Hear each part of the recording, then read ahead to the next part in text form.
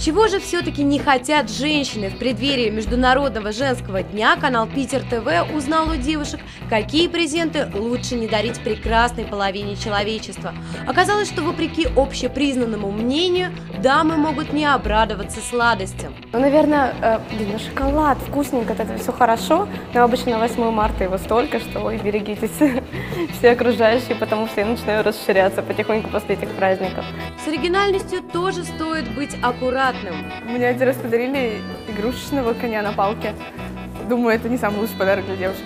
Ну, как-то все-таки девушки больше любят цветы, наверное, или что-то милое и приятное, а не какие-то игрушки для совсем маленьких детей.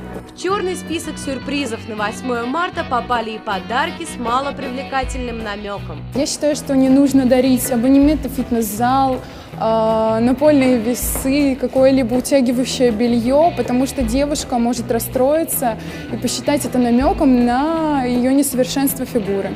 Мужчины не должны дарить духи, они могут не угадать с ароматом, возможно, плюшевые игрушки, они пылятся на полках и какую-то посуду. Это не очень хороший подарок для девушек. И они все-таки хотят больше внимания к себе.